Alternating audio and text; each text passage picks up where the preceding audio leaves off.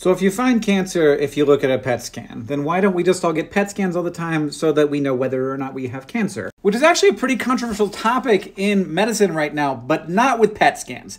You're not going to get a PET scan just whenever because PET scans give you cancer. Whole idea of a PET scan is that the radiation is coming from out of you. So they put a radioactive tracer into your body, it gets taken up by the cancer, and then the scanner detects that.